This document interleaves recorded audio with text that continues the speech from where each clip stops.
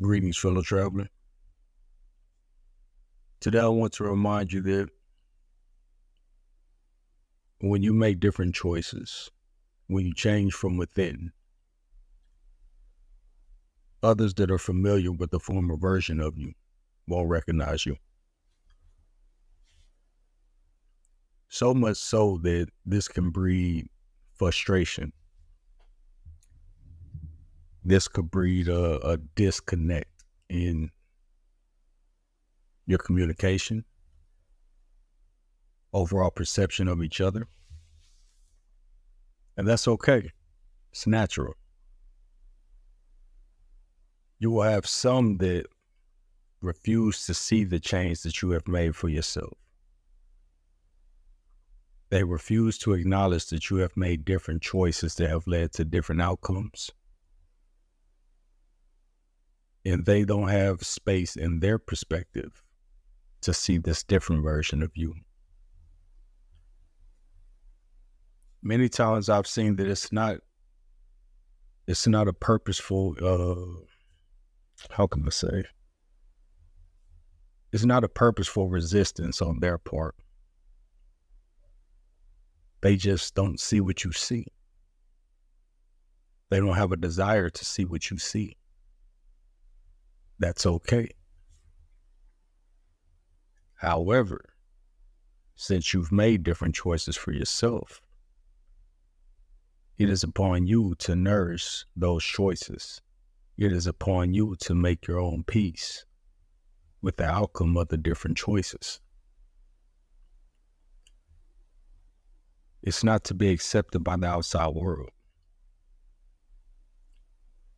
It's about connecting more with the choices that resonate with the version of you that you see for yourself. Now that's purely up to you. There will be times that we question the choices that we made, and that's okay. It simply comes down to trusting in ourselves, building upon that trust within ourselves, exploring the perspectives that we hold near and dear, the beliefs, the ideas, and being okay with the change that we see within ourselves and expressing that change. There will be people, circumstances, what have you, that will challenge the choices that you make. And sometimes it can be frustrating. But we take those moments to see our choices being reaffirmed in the resistance of these external environments, people, what have you. But we also understand that that resistance came because the change came within oneself. It's a beautiful thing. You take it moment by moment. Allow yourself grace. And be thankful for being able to maneuver in a way that's healthy for yourself. There will be some times when you are faced with old relationships, friendships, old co-workers, whatever the case, things from your past and your journey that you've moved beyond. And they will, for lack of better terms, attempt to trick you. By trick you, I mean they will acknowledge the version of you that they've known and accepted. And they will address you as such, so much so that any response that you give, it will not satisfy them.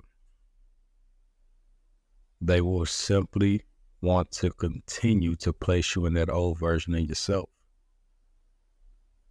until they're satisfied that you have not changed. knowing that this does happen time and time again along the journey, you learn to not react or respond from a place of frustration. Sometimes you just don't engage, simply providing nothing to the situation and circumstance. You walk away. Some would say you quit. It is not just with jobs, it's with people too. Now, along my journey, quitting, the word quit has a negative connotation to it. It's just along my journey. You may not feel the same. But I don't believe it's necessarily a bad thing. I believe it suggests that the level of frustration has gotten to a point where you just say to hell with it. You sever ties. That's it. And I believe it's beautiful because it allows yourself to drop the dead weight. It allows yourself to be free of what was once a burden. And as harsh as it may sound, sometimes those things that we used to love, those people that we used to love, those people that we used to respect, they simply turn into dead weight. Because there's no room in those situations and circumstances for you to express who you are, to be who you are. So you must quit. You must remove yourself. You must not engage or entertain what once was okay. That's fine. You'll do it time and time again. But over time, you find more peace with that.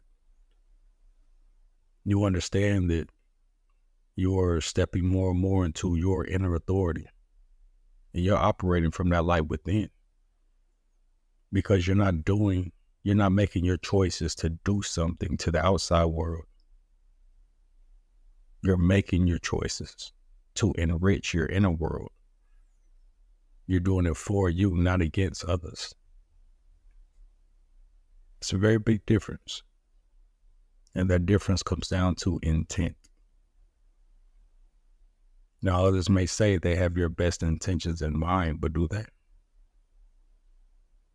Can they really have your best intentions and their intentions hold the same weight? No.